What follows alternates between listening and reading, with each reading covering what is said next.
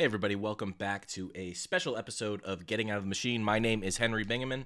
This episode is an Ask Me Anything. So I sent out a email to my email list and just solicited questions. It could be copywriting, it could be business, it could be life, anything.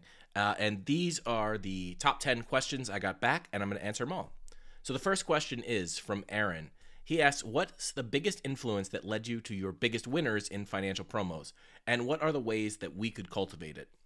So I'm going to interpret this question as kind of a style question. How do you find your big ideas for promos, and how do we cultivate it? So my style is very much research focused. I like to dig deep. I just gave a talk last weekend at Tom Wood's event in Florida. And one of the things I talked about was developing your talent stack. This is a concept from Scott Adams, the creator of Dilbert. So his talent stack, the way he describes it, he wasn't the best writer, but he was pretty good. He wasn't the best illustrator, but he had some talent there. And he wasn't the funniest guy in the world, but he was pretty humorous. And when you put all those things together, when you stacked them on top of each other, that's what allowed him to create the multi-million-dollar brand of Dilbert. So the thing that works for me in coming up with big financial winners especially is it's research. I find a lot of different ideas. I go looking and read everything. So I know the topics better than a lot of the so-called experts themselves. There was a promo I did a few years ago that was based on life extension technology. And I went and researched everything about RNA, DNA, all of the stuff that goes into so RNA transcription, how the cells work, all the medical research around it. And I just read dozens and dozens of medical papers. And there was it was funny, there was a cocktail party that I was at a couple years later, no, maybe less than a year later, because it was still fresh in my mind. And I was having a conversation with a doctor that was actually in the RNA interference field, RNAi. And we had just this really interesting back and forth, and I was asking her questions and having a good conversation. And at the end of it, she's like, so are you a doctor? Are you in research? What? I'm like, no, I'm just a writer. But my whole way of coming up with ideas is to know everything and then simplify it down. I consider myself more of an idea combinator than a idea innovator. So I put a lot of different ideas together to get the best idea that I can. Now, there's a lot of different styles. Like, you could look at somebody like Chris Haddad or Dan Ferrari, really, really great copywriters, top of the game, and their best approach is opening up with a really emotional, powerful story. And then there's guys like Jed Canty, who just really understands what the market wants. So he's not usually writing promos for older products. He's coming up with new products to launch, new ideas. He's just really in tune with what the market wants. So I think you have to kind of develop your own style. Mine is research and combining different ideas. James Altucher calls this idea sex, where you come up, you have a lot of different ideas and you blend them together and see what comes out of it. So that's kind of my style, but I think you have to find your own. Whatever works for you best is going to be the way you're most successful. I don't think you can imitate your way to success once you get to the upper echelons of copywriting. You have to find your style and what works for you and then develop it from there. So I think, my biggest influence is just researching, coming up with ideas. This is really, I guess if you want to name a copywriter that influenced me a lot, is Paris Lampropoulos. This is kind of his style. You read the copy and it's not, I don't want to denigrate him because he's an amazing copywriter, but it doesn't seem exciting, but you can't stop reading it. And I think that's really an amazing skill, and that's what I've tried to cultivate.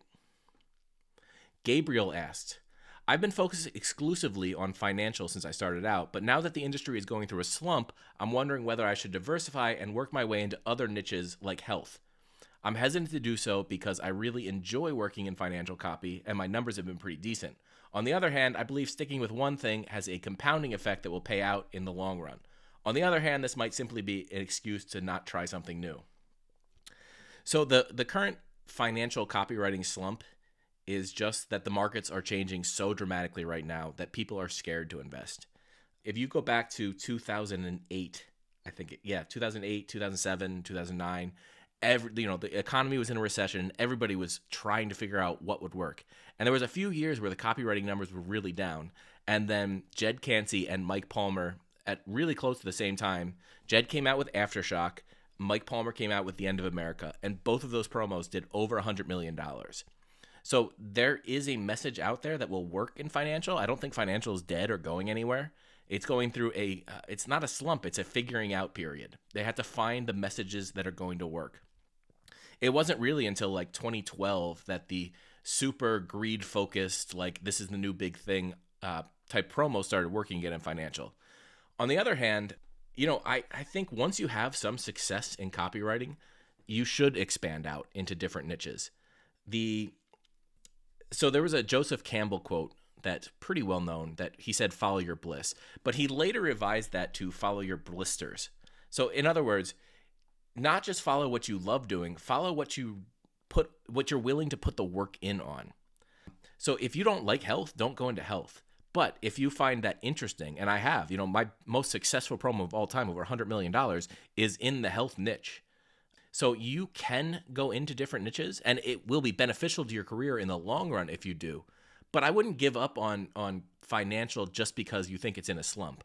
There's actually a massive opportunity to have your biggest winner of all time because you can crack that code. You can figure out what people need to hear now, and you'll have one of the biggest winners of all time if you can do it. Now, I don't know you that well, Gabriel, but if you want to stay in financial, if you're very interested in financial stuff, then stay in that niche. But also, don't be afraid to expand out. I don't think once you have a decent reputation as a copywriter, there's no reason not to expand into other niches. So I hope that answers your question. Tom asks, I have a membership site that I'm reopening next month. The members love it, but it's only been live for 6 months, so I don't have a lot of big, this changed my life stories yet. There just hasn't been enough time. So what's the best way to get testimonials for my new promotion? All right, I love this question. It's kind of tactical. There's a few ways to get testimonials that have worked out really well for me and my clients in the past. The first way is just send out a survey. You can do this on Google Docs. There's Google Forms, actually, I think it is. Or you can do something like SurveyMonkey or one of the other ones. And you just ask a lot of broad-based questions. So, he has a few hundred members in his membership site already. So it's already somewhat successful. And he's made a lot of money from it. But you could send a survey to all of the members that have bought and just ask fairly general questions. So start out with some demographic ones like what's your age range, what's your gender, all that type of stuff, just to get a feel for who's in the audience. And then ask just very broad questions like, if you could improve this membership experience, what would it look like? What have you loved most about this membership experience that you've been in? What has been the number one most, helpful feature? What's your biggest win from being in this membership? And then make sure you ask for their name and email at the end. And what you're going to find is you have a certain number of people who are hyper responders. So they're going to send you not just like a sentence or two in each. They're going to send you, hundreds of words. They're going to write paragraphs. Then you want to follow up with those people because this person has, is fairly well known. They're going to, if he gets on the phone personally or on a Zoom call personally with them, these people are going to just rant and rave with him because they're showing off to the, the person they look up to, but they're also genuinely telling you about what they loved most about this experience, and you're going to get great testimonials like that. Now, there's some other ways to get testimonials. I know he had a live event where it kind of went wrong on the video testimonials he was supposed to get, and the person that was asking the questions asked about how they liked the event, not how they liked the membership, so those kind of bombed. So one thing you could also do is get people to come on a live Zoom call with you. So get all your members. You can get 100, 200 members on this Zoom call, and then have people share their biggest wins. You don't need 500 testimonials from all your members. You just need 5, 10, 15 that are really impactful. So if you get people on there sharing their wins, you're going to get to be able to record these and get a lot of good testimonials at the end. So just ask, what are your biggest wins? Some people are just going to come on and say, it's just been great to be a part of the community. And that's great because that actually encourages other people to jump on the Zoom and share their own stories. But you're going to get a few that are just stories you didn't even know because people are kind of shy. They don't want to talk. They want to talk. They're a little scared to talk. But if they see a few other people doing it and then they think theirs is better or just that they have something to share, they're going to get on and you're going to get a lot of good testimonials. And testimonial collection, as anybody that's run a business or any copywriter knows, is extremely important. They're great strategic assets for any business. So I love this question. Thanks for asking. Josh asks, why did you quit copywriting? I ask because I know you said you made 7 figures a year doing it, and I wonder why you walked away from it. I also ask because I'm trying to decide whether to go further down the Agora road or stay independent. I've been making around 250K a year for the last 3 years, but I feel stuck and I want to grow to 500K. But I'm not sure if copy is the best way to do it. I'm thinking of launching my own products. So the reason I quit copywriting is because, well, first of all, I could. I put away enough money that I have a few years of leeway where I can kind of relax and not do anything, but I don't want to retire. I was just burnt out on writing copy, especially financial copy. It's very intense. It takes a lot of research to get it done. And I just, at a certain point, when you have a certain amount of money in the bank, it's not about making more money. So there's 3 reasons for having money that I talk about. There's power. Power is one reason to accumulate wealth, and I think it's a bad reason. There's status. I see a lot of people that try to make money for status, and it's a never-ending treadmill. There's always somebody ahead of you that you start chasing. So I think status is a terrible reason to really focus on for accumulating wealth. And then there's freedom. And for me, freedom has always been the thing that I've wanted. I don't want to have a boss. I don't want to be restricted in the things I do. And so wealth is one way of attaining freedom. And I've attained a certain level of freedom. The other thing is, over the past 2.5 years or so, we have seen that our government can go totalitarian at any moment. Now, I've accumulated a certain skill set. I sound like Liam Neeson right now. I have a certain set of skills. But I do have a certain set of skills, and I would rather use that promoting businesses and working with businesses that promote liberty than just selling more stock tips to people. So for me, for personal fulfillment, and because I have the option of doing it, I wanted to step away from copywriting. Now, thinking of launching your own products, Josh is an accomplished copywriter already. He has good clients. He has a skill set. He's doing well. But it depends on what type of product you want to launch, Josh. I would say if you have an offer that is copywriting related, you're walking into a pit of snakes trying to promote it. Now, that's not to say you can't do it, but it's to say that there's a lot of crap out there teaching people how to write copy. And I mean crap. There's some good products, but there's not a need for another how to write copy course. If you have a specific skill set, a specific niche within copywriting, that's one thing. But there's a lot of other things you can do. In the next few months, I'm launching a membership site that's part of the purpose is there's a copywriting section on it that's teaching copywriters how to become consultants, how to grow their income that way. Because I think a lot of small businesses really could use somebody that understands copy to come consult with them. And you can charge, $500, $1,000 an hour for that type of consulting. So I want to teach people how to do that. And that's one way to grow your income. But yeah, having an offer is actually good if it's an offer that you believe in and you're uniquely able to present. So if you have a hobby or another skill besides copywriting, I talk about the talent stack all the time, Scott Adams' concept. And I think if you have another talent in there that you can sell to people and teach them how to do, having an offer is a great way to do it. And you don't even need to ditch your current clients to do it. So you can start slowly and build from there. So I would say, yes, having an offer is a great thing. I would not encourage you to be another copywriting coach that teaches copywriters how to become copywriting coaches. I think that's done to death. I know you can make money doing it, but you have to sleep at night too. So it all depends on you. If you have a product that you want to launch, that you think you can help people and add value to their life, I would do that. But, $250K a year for a copywriter is pretty good. And $500K a year is really only product selection away. So if you get to pick the products you work on or come up with better ideas, you can get there fairly easily. $500K for a copywriter. I know this sounds insane, but $500K for a copywriter is not out of reach for somebody that's already making $250K. You've proved you have the skills. You've proved you can do it. Now it's just picking better promotions to write, picking better products to write for, and maybe renegotiating some contract stuff, but you can do that. So Christian asks, with your experience as a direct response copywriter, what is the most counterintuitive lesson you've learned about markets or a specific market?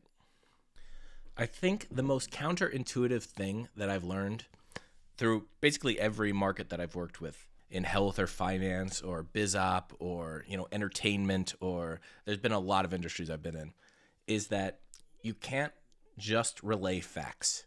People don't care. No matter how fascinating the fact may be, people don't care about facts. You have to wrap it in a story. It has to be presented in an entertaining manner.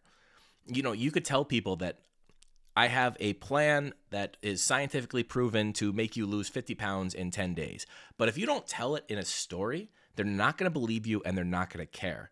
So it's just, in my personal life, I'm a very straightforward person. I just want to tell you what I know. But I've learned, especially in public speaking, is that you can't just relay information. It has to be wrapped up in some form of entertainment. People need entertainment in their copy and anything they're going to pay attention to for a long time. You can't just sell them the straight facts. And a lot of guys especially go into this hole where we just want to tell you what we know. Like we know this amazing thing, and in our brain it's contextualized so it makes sense. But if you don't wrap it in a story, it doesn't matter if you say I have a secret treasure map that'll take you to the biggest pot of gold you've ever seen in your life. If you don't wrap it in a story of how that leprechaun gave it to you, it's just not going to get across. So yeah, I think the most counterintuitive thing is that you can't be so direct in copy, because we want to be direct, but you have to be somewhat indirect, which is why there's a lesson I talk about called misdirection, where in the beginning of a promotion, you have to kind of leave some red herrings of answers that could be the solution to the big promise you made, but only one of them will work, because people want to try to figure it out, and that's what keeps them engaged throughout the copy. John asks, part of the machine is the statutory treadmill imposed by taxes and regulations of civil government. In the U.S., where I live, real estate taxes vary widely from state to state. For instance, your home in Pennsylvania, that's my home in Pennsylvania, is likely taxed at 3 or 4 times what it would be in Tennessee. Puerto Rico provides enormous income tax benefits for a business like yours. On the other hand, PA may provide more access to amenities not available in Tennessee or Puerto Rico. Since you could work from anywhere, what criteria did you use to settle where you did, and what's your recommended decision matrix for the rest of us? Well, I can tell you my own decision matrix for this. The number one thing for me is being reasonably close to my friends and family. I don't want to have to make an entire new network. I really like my friends. I have 7 nieces and nephews. I really love to see them every month or two.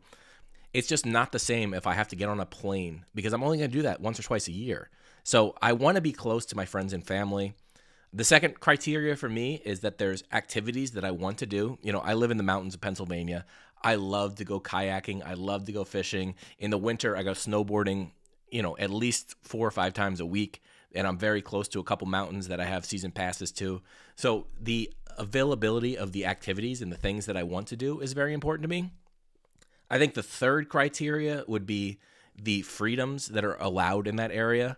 Now, we can talk all day about our God-given rights, but there's places like New Jersey where I could never live because they won't let me have my guns. I love to go shoot my guns. I can make all the cases for self-defense for the Second Amendment, but I really have a lot of fun shooting guns, and I don't want to have to jump through all the hoops that New Jersey makes you jump through to try and have guns and be on the register and do all that stuff. So I think the level of freedom would be the third. And then fourth, it's actually fairly low down on my list, would be the taxes and costs of living. I had a friend a couple years ago. We were in a car driving to a dinner we were going to, and him and his wife were talking about how they were trying to cut down 20% on their budget.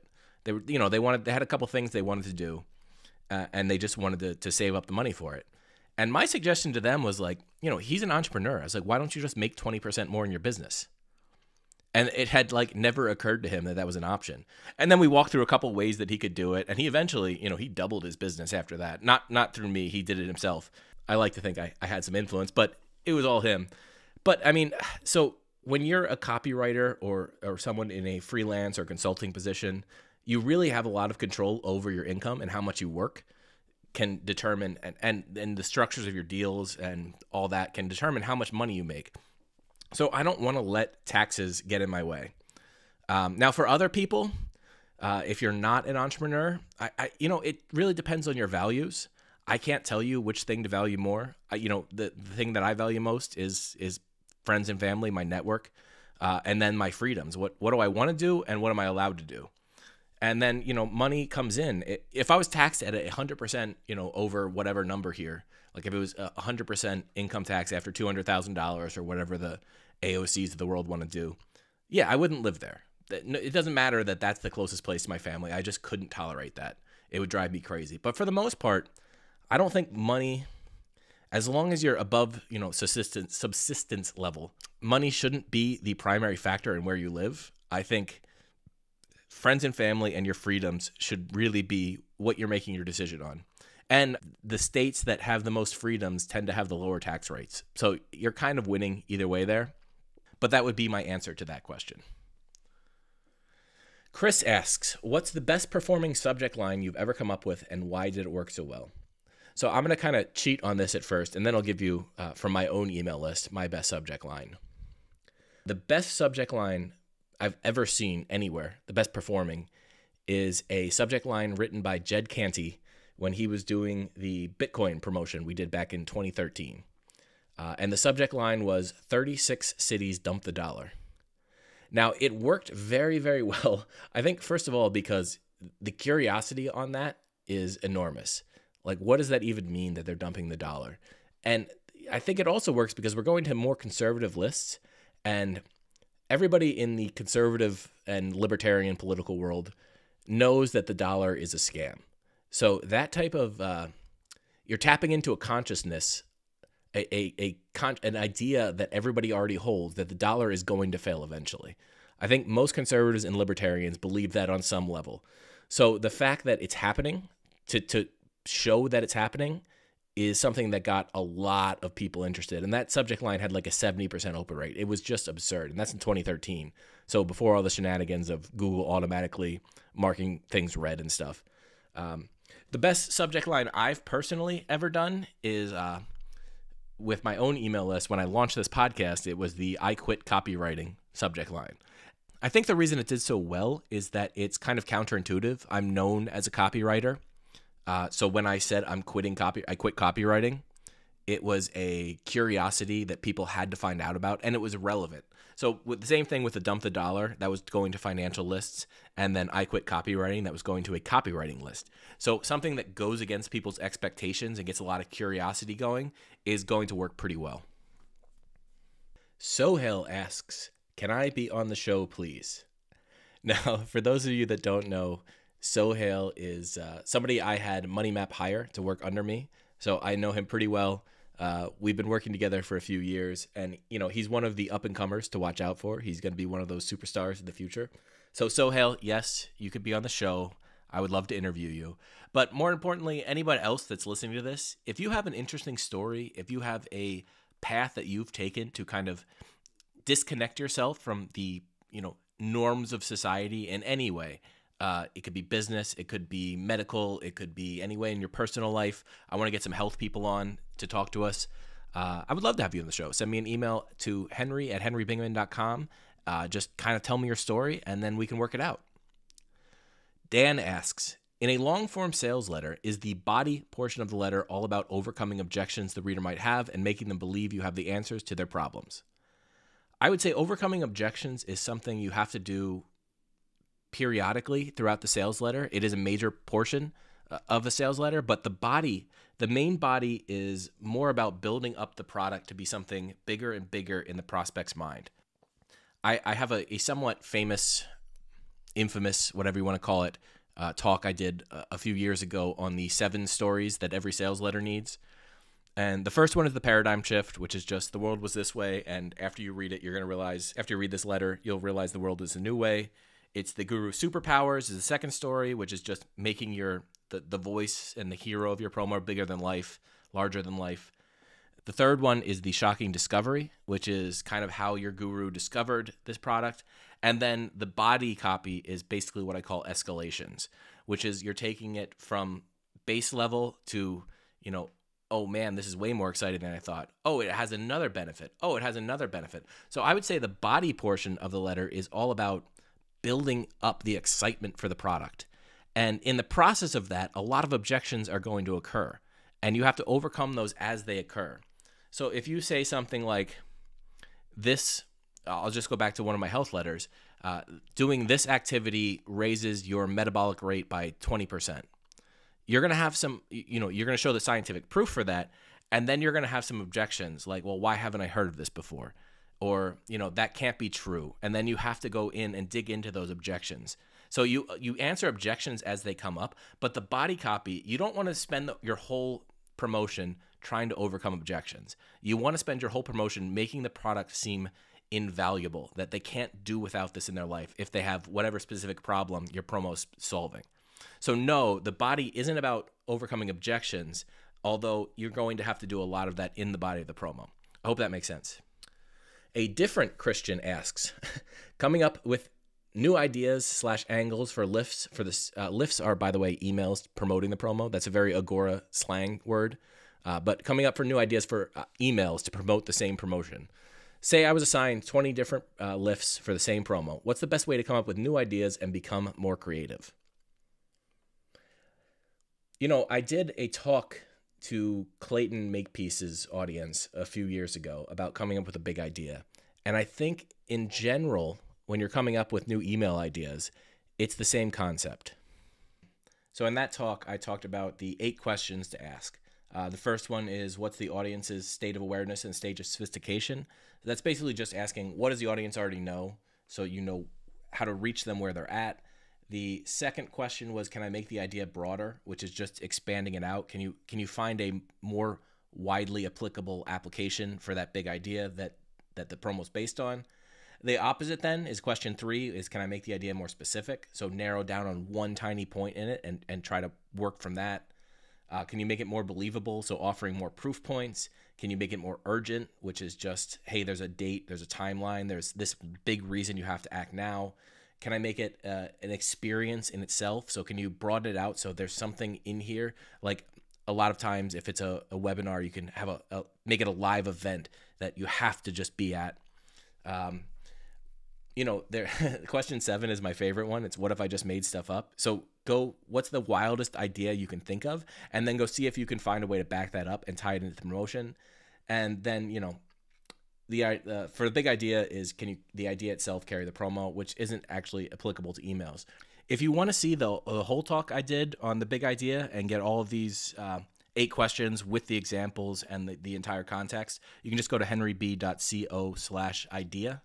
And that you can opt in and get the entire talk for free. This was given to people that paid $5,000 to attend. So this is a great bonus. If you want to go, that's just henryb.co/idea.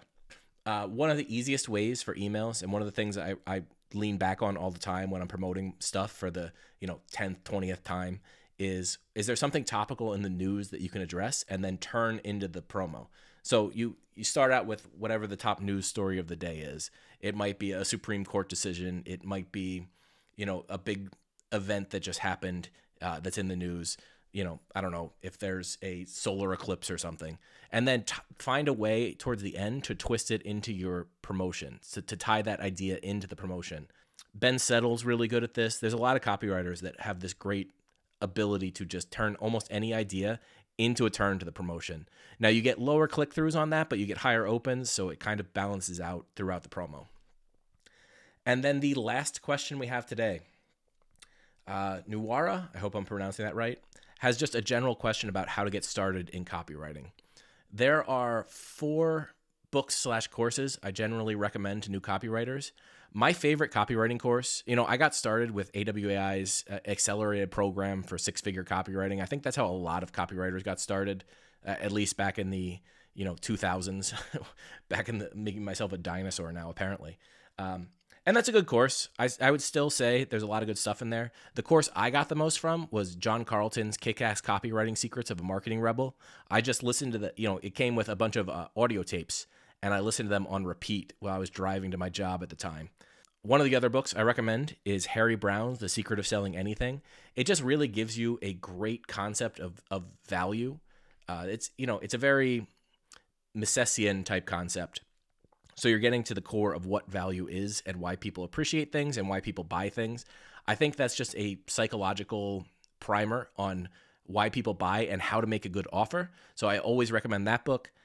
So you could look at Dan Kennedy's Ultimate Sales Letter. I think that's a good nuts and bolts fundamental, and Dan's a great writer, and it's entertaining to read. Influence by Robert Cialdini.